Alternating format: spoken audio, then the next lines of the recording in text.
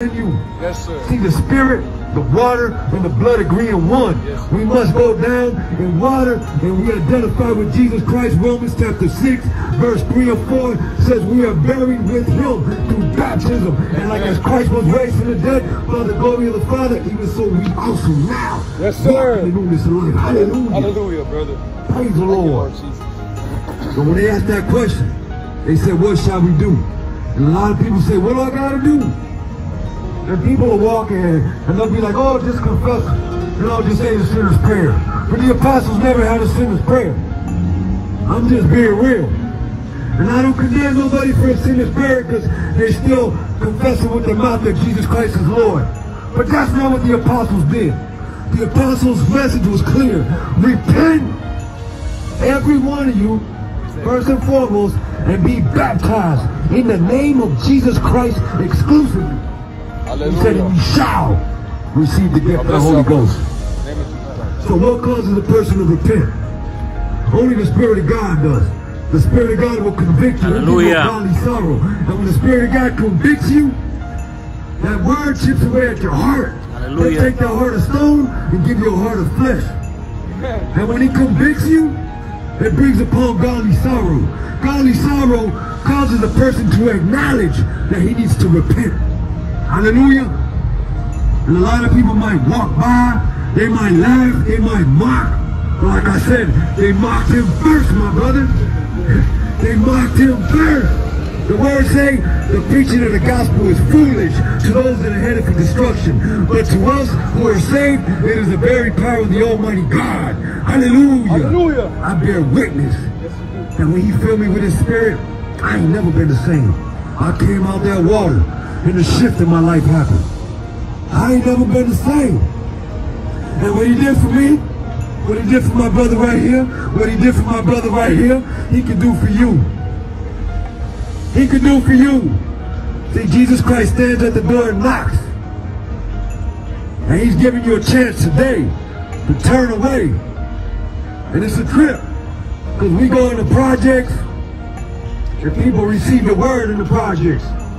But when we go to the side where people got the money, self-righteous, right? And they got all the things that this world has to offer. It's like they laugh and they keep walking. What good is it? Right? But what good is it for a man to gain the whole world and lose his soul in the process? Yes, sir. The Bible says it is easier for a camel to go through the eye of a needle than for a rich man to inherit the kingdom of heaven. And we see all the people that are walking by. Hallelujah. They live in these $1 million condos. They walk by and they laugh at us. Yes, not knowing what God delivered us from. Not knowing that God delivered us from some real dark stuff. Not knowing how real God is. If you only knew how real he is, if you only felt his love, if you only opened up to him, if you only turned away today, he could touch you and set you free. Hallelujah. And build you back up on that rock. Hallelujah. Jesus Christ is that rock. He is that rock. It is him. Hallelujah. Hallelujah, brother. For God so loved the world. For God so loved the world. For God so loved the world that he gave his only begotten Son, that whoever so believe on him shall not perish, but have everlasting life. Yes, sir. See, God did not send his Son in the world to condemn the world, but that the world through him might be saved. So we don't come here to condemn nobody. We just come to give you this truth. And that word is what pierces your heart. Because like I said, it's either heaven or hell. It's either Satan or Jesus Christ. God or the devil. Straight up. Good or bad. Hot or cold. If you lukewarm, he'll spit you out his mouth. I pray that somebody here today answers the call. We ain't come here for nothing.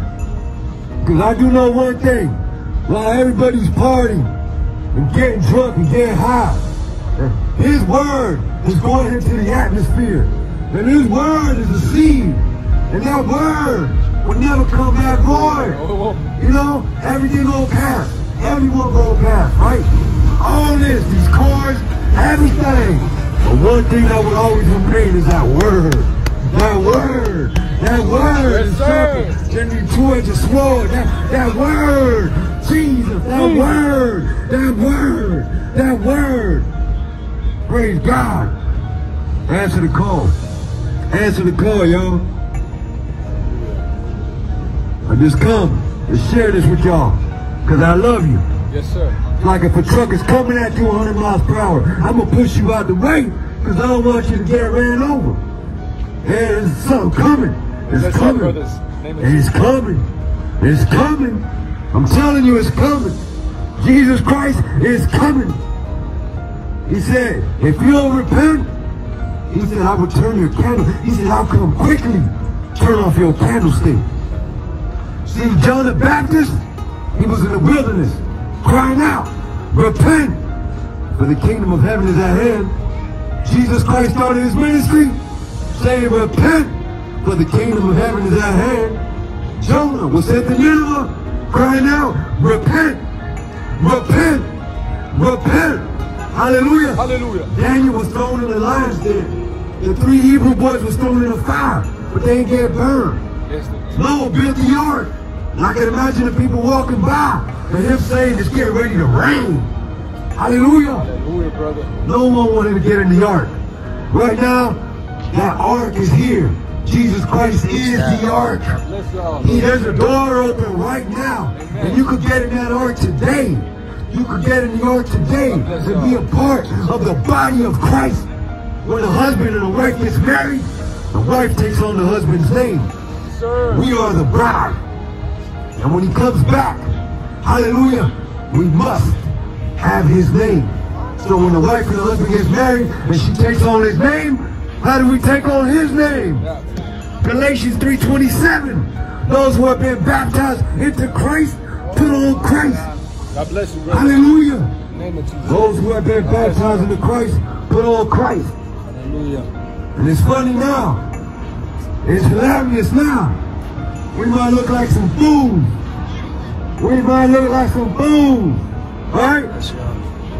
People think we crazy. Man, let me tell you something. You're going to be looking crazy on Judgment Day if you don't repent. It says he's going to place the sheep on his right hand and the goat on his left. He's going to turn to those on his right. He's going to say, come ye blessed of my Father, inherit the kingdom prepared for you from the foundation of the world. Yes, sir. Hallelujah. Hallelujah. But he's going to turn to those on his left. And he's going to say, depart from me. For I never knew you, you worker of iniquity, and to everlasting fire and brimstone. God bless y'all. So you better get right. God bless you, brother. If you don't want to get left, I bear witness. I'm a witness. I'm a witness. We are martyrs of Christ. We are martyrs of Christ. We're ready to die for this gospel. We're ready to die for this gospel. Hallelujah. This is real. This is real. When I was in the world, I was all in. How can I not be all in for the Lord? Yes, sir. He saved me. He spared me. Hallelujah, brother. And I will make it into heaven. I will make it into heaven. Bless you, brother. In the name of Jesus. Straight up. I ain't gonna compromise his word for nobody. I pray